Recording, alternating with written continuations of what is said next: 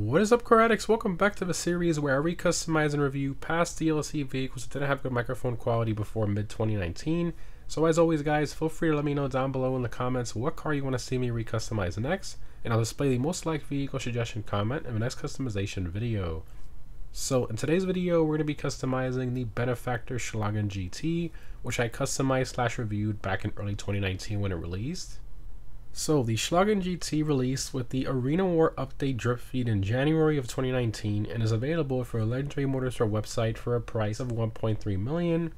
In regards to performance, it's in the sports car class and is a top 30 performing vehicle in that class for track performance, which is pretty decent but not all that great in the grand scheme of things, and that's mainly due to its handling, which is decent but it's a bit lackluster compared to other upper tier sports cars. The handling is sort of like average sports car handling, but it definitely rips in a straight line. It's very quick in that regard. Now in terms of what the Schlagen GT is based on, it's primarily based on the first gen Mercedes-AMG GT mixed with the BMW Z4 concept as well. A bit of a strange combination. They're mixing a Mercedes with a BMW, but you can definitely see the similarities in the front bumper, the headlights, side vents, and tail lights as well, but it kind of works. It looks good. Anyways, let's go ahead and check out the customization of the Schlagen GT.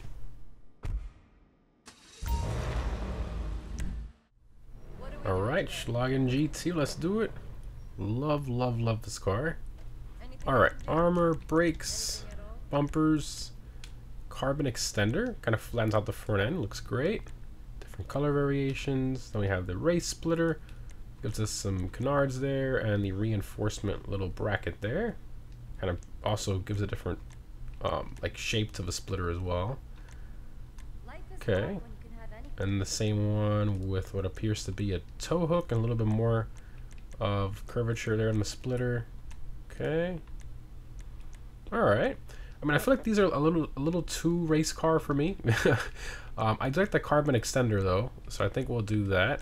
There's a nice front splitter there. Rear bumpers, you have carbon vents, so it's kind of like a diffuser looking system there. You got primary, secondary, then a carbon diffuser like added to the bottom of that. Looks pretty decent. Alright, we'll do that. Your cosmetics are on point. Chassis, racing seats. Oh, okay, so it has the racing seats in there. And then with dials. Oh, okay. Also deletes our review mirror. Okay. Oh, and this has the roll cage, primary, secondary. Yeah, I don't like the racing seats in here. I'm not building a race car, so I definitely want the standard seats, so we'll keep that. Engine will max out. Exhaust.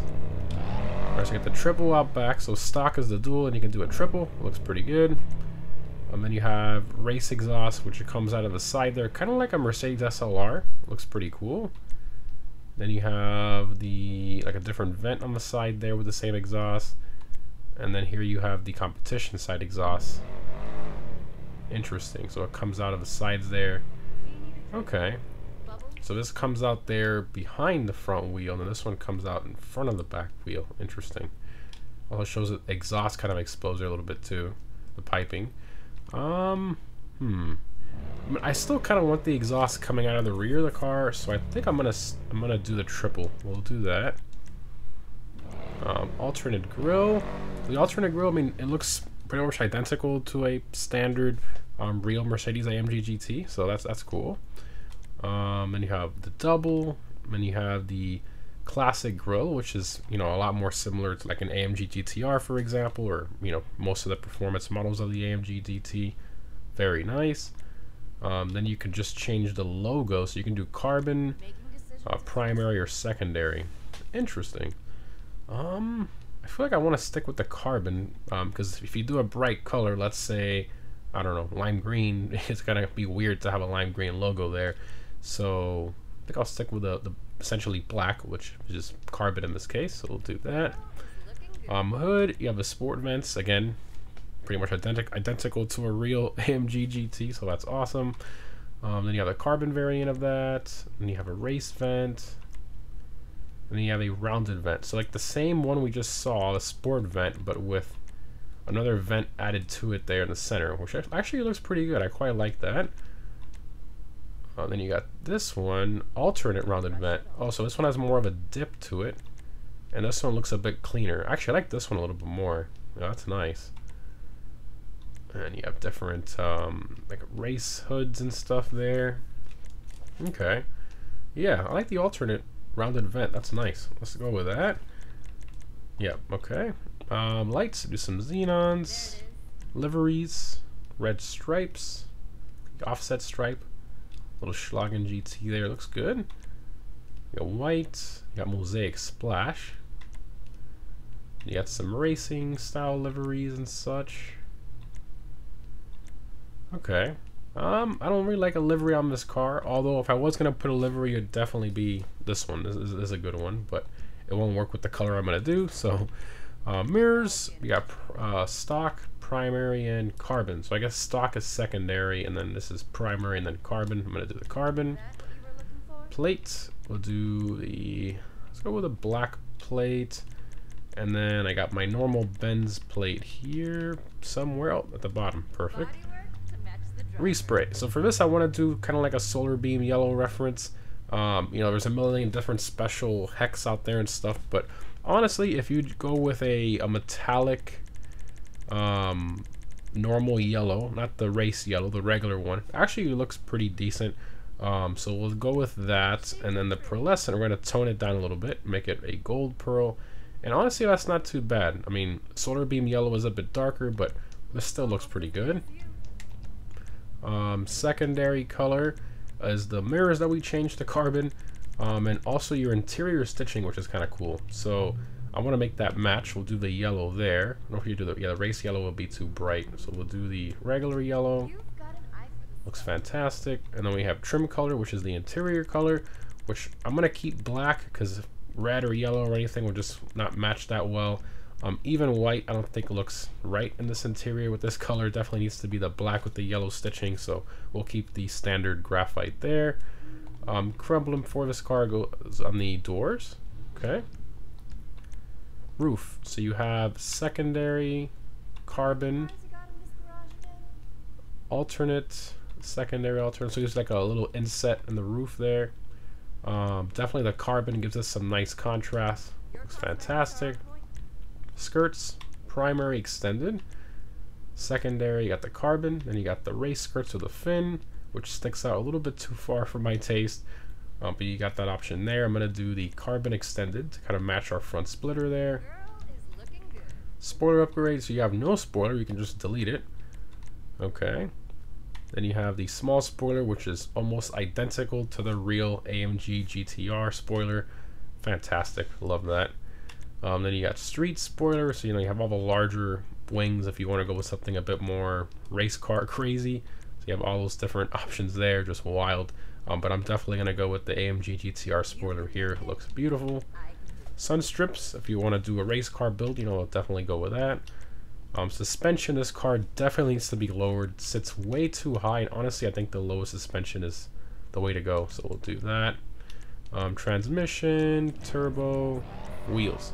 So for this, I'm gonna go with, I'm thinking I'm between like two wheels. I'm thinking either the, I mean, honestly, I love the stocks, especially in black, but you can't normally paint them unless you know, get it off the dealership with a black stocks or whatever, or merge it, glitch it. I can't do that right at this moment, so for now I'm gonna compromise with a different wheel, and I think the Hyper Fresh in black looks good. Or we could also go with the Mercy concaves as well. So I'm kind of between those two. Let's see how the Mercies always look great. And then let's see how the Hyper Fresh looks. Those look good too. Really tough. I feel the black is a bit too dark. I think we should go an anthracite black. It looks a bit better. Yeah, I'm really feeling the Mercy concaves. The Hyper Fresh looks good too. Tough choice, but ultimately I think I'm gonna go with the Mercies. All right, windows, do the light smoke. I don't want too dark of tints there, and that's all the options. All right, exit to ground. Let's take it for a drive. That is Beautiful. Love it, love it, love it. Alright, so a little bit of sunlight we have left here. Color came out pretty good. Not bad. I mean, for a simple, you know, solar beam style build with, you know, without any special hex or anything, it looks pretty good. I love the yellow stitching in the interior. Just gives it a nice contrast. Love that. Alright, floor it. This car sounds absolutely incredible. It's a similar exhaust note to the Shafter V12, but, you know, fine-tuned. It's not as aggressive as the Shafter V12 exhaust note because obviously this is, you know, has V8 style. I guess they kind of tried to more like fine-tune it for a V8 exhaust note, like an AMG V8, and it definitely sounds like that. Sounds fantastic.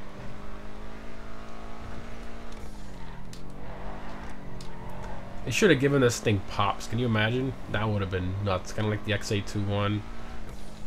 That would have been insane. Or like the Schlagen GT. No, this is the Schlagen GT. The Sterling GT has the pops. That they should have. Man, this car with the pops would have been nuts. Drives pretty well. Obviously, this thing. I mean, I think it would definitely be in top 20 performance-wise in the class. If it wasn't for, I think the handling is what holds this car back. Because the straight line speed is great. The straight line speed is definitely there, you know, for it to be, you know, an upper tier sports car. But I think it just lacks a bit in the handling department, unfortunately. So, yeah. Looks good, though. Alright, let's go ahead, open all the doors and stuff here. Great. I mean, just such a good looking car. It really is. If I remember correctly, this thing has a really nice engine model. So let's go here to manage vehicles, vehicle preferences, go all. Yep, there's the engine model. Not bad. I mean, it's basically an engine cover. Kind of similar to the real car from far away, very far away. But when you get up close, you know, it's not the best. But I mean, for, you know, it came out in 2019, so I mean, it wasn't too bad. And of course we have the interior. It's reused in a ton of sports cars, but it does work decently well in this one. And we got the hatch there. So, I mean, not too bad. Everything opens up. Good customization. Really good exhaust note. It's pretty nice to drive. It's just a great car. It really is. 1.3 million, you know, it definitely sounds expensive, but considering how expensive everything is these days in GT Online for a nice sports car, it has just a really good looking car. I honestly think it's worth it. So yeah, let me know what you guys think down below in the comments. Thanks again for watching, guys, and as always, let me know what vehicle you want to see me customize next, from mid 2019 and older. We used to do mid 2018, but a lot of you guys were suggesting some newer cars, so I figured, you know, might as well, let's go ahead and start, you know, revisiting those as well. But I'm definitely not going to dip into 2020 because I think that's way too soon. But yeah, thanks again for watching, guys, and I'll see you in the next one.